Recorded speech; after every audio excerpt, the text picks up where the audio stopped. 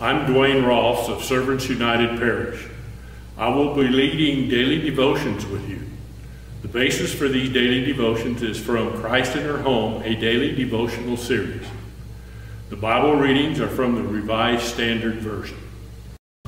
For Friday, March 18th, our reading is from the 4th chapter of Romans, verses 13 through 18.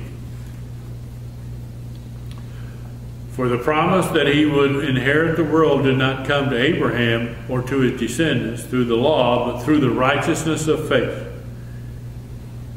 If it is the adherents of the law who are to be the heirs, faith is null and the promise is void. For the law brings wrath, but where there is no law, neither is there violation.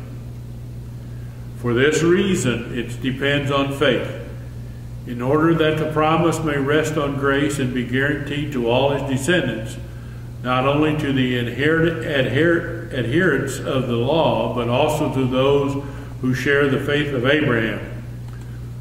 For he is the father of all of us. As it is written, I have made you the father of many nations.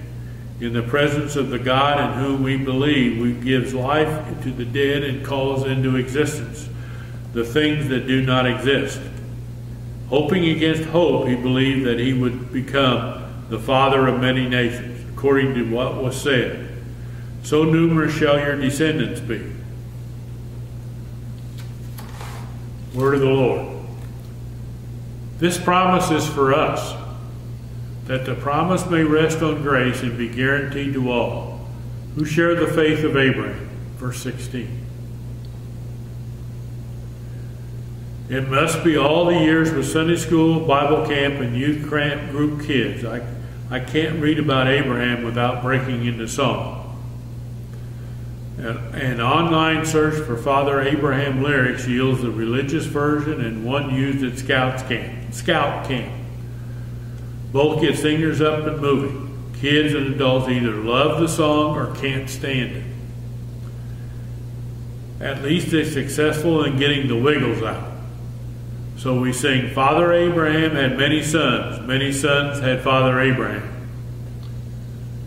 Biblical scholars can debate the possible numbers of sons and daughters. Beyond the song's silliness is this true statement: I am one of them, so are you. Clearly the Apostle Paul spent a lot of time pondering the bizarre story of Abraham. A story of faith that led to belief even amid doubt and hardship. Because God was faithful, Abraham and Sarah's faith held fast in the face of testing. By the power of the Holy Spirit, so can ours. It's enough to make you do what, as the Abraham song urges. So let's just praise the Lord. Our prayer.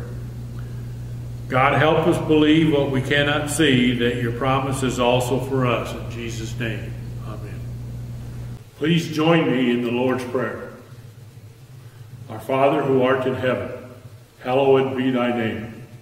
Thy kingdom come, thy will be done, on earth as it is in heaven.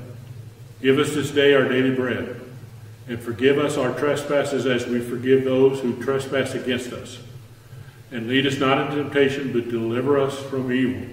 For thine is the kingdom, and the power, and the glory, forever and ever. Amen.